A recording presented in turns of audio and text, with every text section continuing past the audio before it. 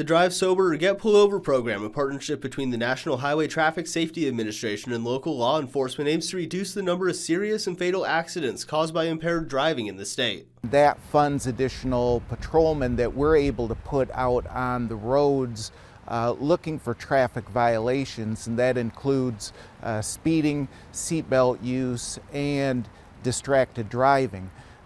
Throughout this time, we're going to be focused on looking for impaired driving too. In 2023, there were more than 11,000 crashes involving alcohol or drugs that resulted in more than 500 deaths, according to the Michigan Traffic Crash Reporting System. Sanders says it's a problem that can be easily avoided.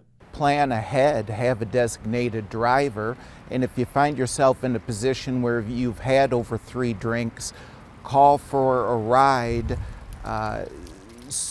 because we'll have officers out there looking for impaired driving and other traffic violations. Sanders says getting caught driving impaired brings a range of consequences, which only get more severe if you hurt or kill someone while impaired. Being involved in an accident, injuring somebody, or killing somebody, those penalties are substantially greater, and you'll definitely find yourself with some jail time or prison time.